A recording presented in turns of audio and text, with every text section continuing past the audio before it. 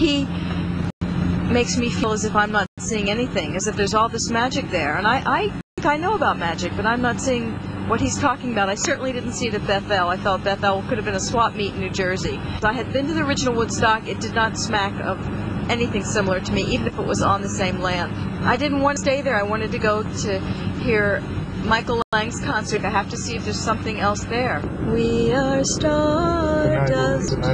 Record of it.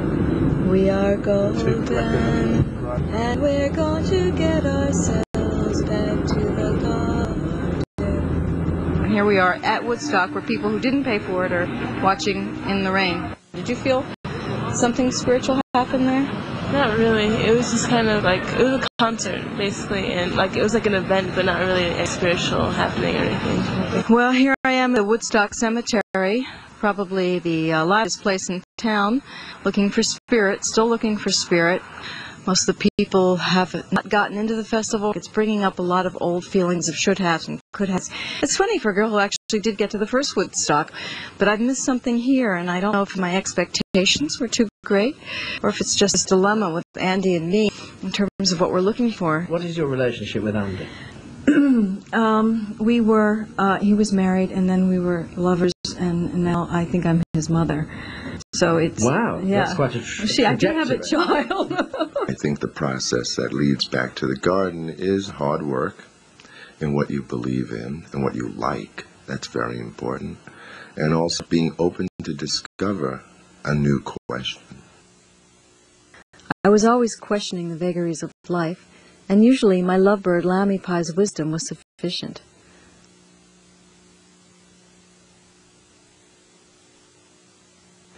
But the questions became harder and harder, and Lammy was too busy. He had fallen desperately in love with a finger puppet, so I was forced to conjure up another partner. I dreamed Andy back from Woodstock and gave him the unofficial title of co-investigator. He seemed like a reasonable stand-in for Lammy. He was colorful, sang brightly, and like Lammy was losing some of his feathers. Actually, though, he was more idealistic than Lammy and me together. And I want everyone to be happy. No, I do. I want everyone to be happy. We were both looking for a feeling of home in the world. Together, we would go out the deepest ends to find it, asking friends, strangers, and strange friends along the way for directions to the future. Your man Jesus is probably the most misrepresented man in the history of the flipping world. The way what he came to say and how a religion has been set up in his name that is actually offering all the almost opposite values. Sister Gertrude used to beat the living daylights out of me with a piece of linoleum because I couldn't spell. I mean, I was a lousy speller, and for a year she did this. Anyway, during the summer holidays, the nuns would go down to Apollo Bay in Victoria, which had a ferocious rip in the sea. Anyway, Sister Gertrude, who was, I mean, really looked like one of the Three Stooges, but I can't remember which one. I bet. She went out on this rip and she got caught. And I was staying with a girlfriend on a farm when we heard the bad news. And I can remember thinking, thank God, she was taken, her body was never recovered. I can remember thinking, thank God I'll be able to go back to school and I might have hands left by the end of next year. You know, the worst thing the rabbi did to me was say there were no more Stella D'Or cookies, and we had to go to class. I don't know how you guys survived Catholicism. Well, the Goyim do survive. We are survivors. Yeah.